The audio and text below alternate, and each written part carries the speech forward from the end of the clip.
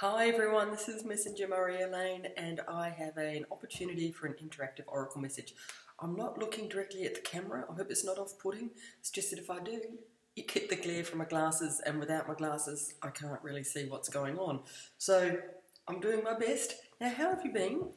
I feel inspired. I want to share a little metaphor with you. I hope you don't mind. I'll leave the time if you want to skip this to where the message actually starts. But I was painting, or not painting, I was creating during the week, and I'll show you what I'm up to. This is my latest mandala, so this little piece here will sit on top of this one, like so, and then there'll be another circle around that as well. And as I was watering my orchid the other morning, I didn't realise I dropped a big blob of water on my creation, and I got this little mark here. And I thought, oh no, what am I going to do? Do I have to start again? And I just left it. I thought, no, I'll just let time see what inspires me to do. And then last night, all of a sudden, I thought, oh, what I'll try and do is, rather than start again, is just get some watercolour paint and just put a variation in there. And hopefully by the time I put my mandala design on top, you won't even see it. So why am I sharing this with you? So I thought, we could take this approach and apply it to our life. I'll just put that back.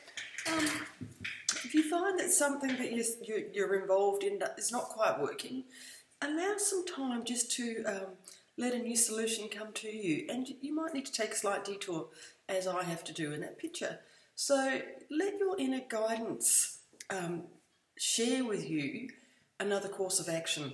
But sometimes you need a little bit of non-action. Just leave things as they are, go off and think about it, allow a solution to come to you, and then just go with it. And I always find being outdoors, walking around the suburbs with little J, always gives me inspiration.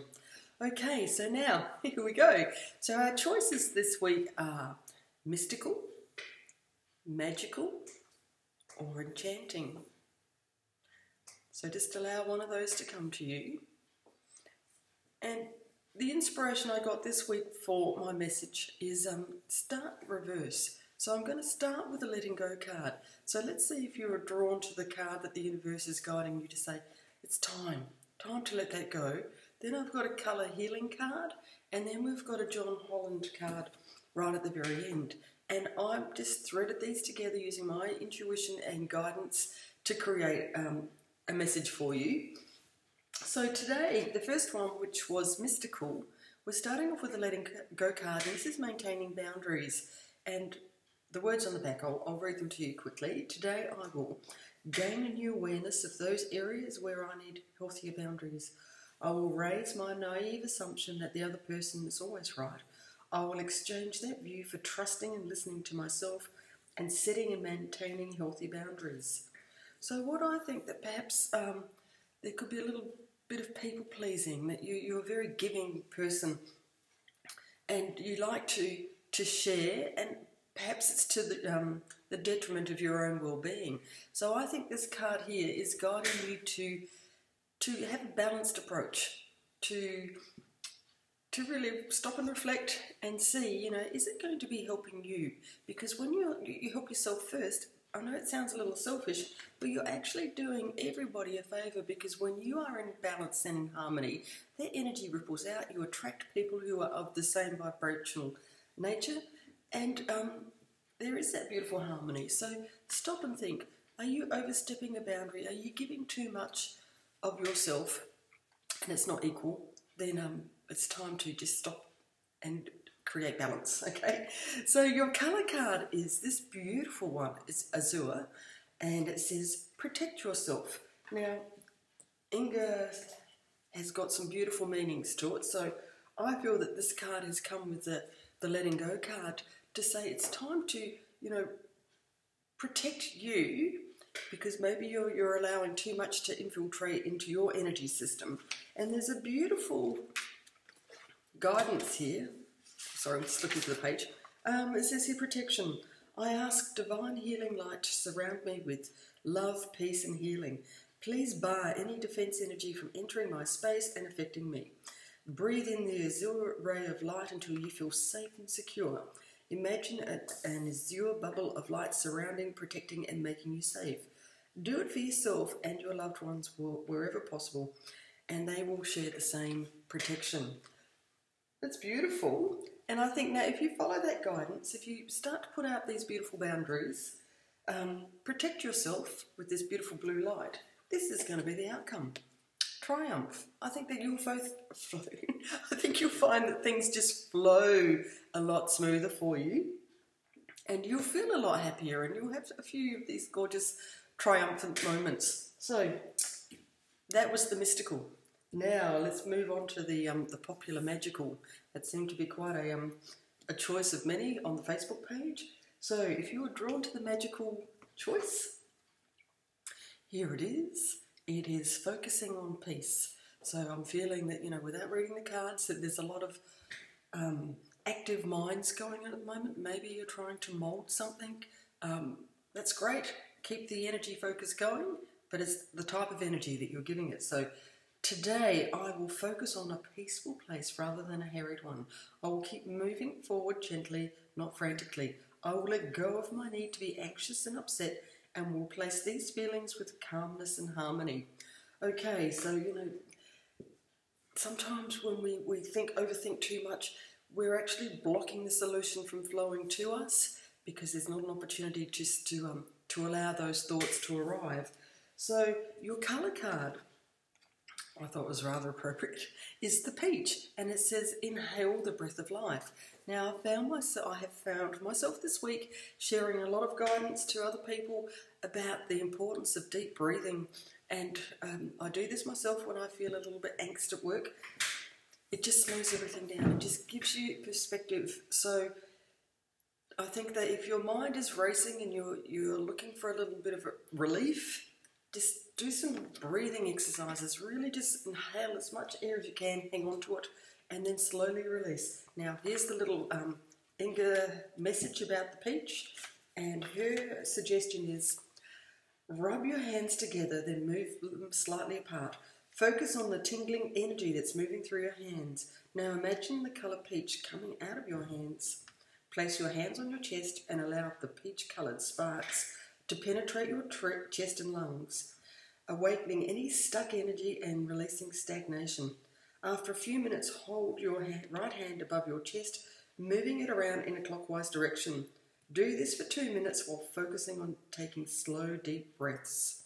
Say, I am now able to fully embrace all the wonderful experiences my life has to offer with joy, peace and love. Now, your John Holland card, and is heartache and loss, and I was trying to work out how this feeds through this thread, and I'm thinking perhaps your active mind is as a result of some sort of loss along your path somewhere, and if you follow the guidance, that will ease. So rub your hands together, get that peach, inhale deeply, and I think you will find that your mind will start to slow. And of course, there's always my favourite is embracing the tree.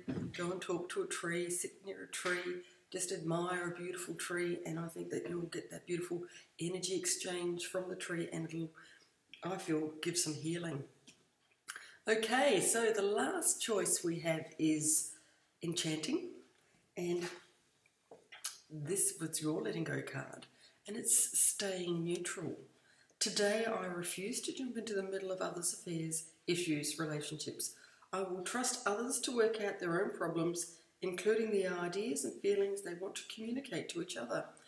So I think that, you're probably coming from a place of wanting to assist, similar to the mystical card, but I think it's time to just, focus on what you want, what you would like to create, and when you do that, you're allowing others to the same luxury, so to speak, and it will give you peace as well. And your colour card was to purify the body, so I think that there's just a lot of, this is the words that are flowing to me, stagnant energy flowing within, and it's probably, not probably, it could possibly be clouding how you respond because things aren't flowing very smoothly. Something I visualised, I'm just about to fall off my chair here, a little while ago was this beautiful light flowing through the top of my head, right through my body into my feet. This was taught to me at meditation back in tropical North Queensland many years ago. And I like to visualise that from time to time, this beautiful energy flow going through us from the universe and back into the ground.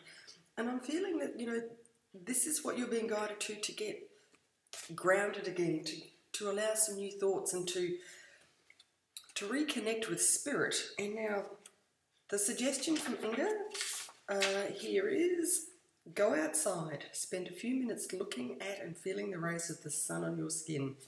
Imagine that bright yellow sunlight now moves through the whole of your digestive system, cleansing your intestines, pancreas and bowels, all of the toxicity and waste materials. See as the density dissolves and your organs become clean and healthy. Pour some water into a yellow glass and put it out into the sunlight for half an hour. Then drink this water while focusing on purifying your body, mind and heart. Well, I love that idea about the glass and the sunshine, and you can do the same with moonlight too. It's very powerful. And I think your John Holland card today is patience. So I think, you know, Rome wasn't built in a day. I think, you know, this is a process that will need to continue on, maybe for life. It's about adopting new ways of thinking and doing and being. And that was my choice when I laid out the cards, and I can see how that fits beautifully. So thank you so much, Spirit, for leading me to this outcome. Oh, little Jay. That's what she's doing these days. Anyway, unfortunately, it's the end of the message. So thank you very much again for all the beautiful and loving words from my little YouTube community to encourage me to come back. And I just thought I'd share with you, I've been loving my Kunyin cards, and I've been practicing the fanning technique, you know, like they do at the casino. You split them and you splice them and you do all these fancy things, and it is a skill, and it's taken me a while to get there, but I was practicing and I pulled a Kunyin card for myself, and I got this beautiful one, Shining Lotus. I won't go into the meaning, but then last night I put all my cards back together and I fanned and I just sat here practicing, and I think I went for about 15 minutes because I was just enjoying the flow. And the same card come out. So I get the message, thank you very much, and it really is about, you know, having to get out of the spiritual closet and share. So I've got the message, I'm back. I said that last week, but I am. And I'll see you again next Friday. Thank you so much for listening. We'll see you then. Bye.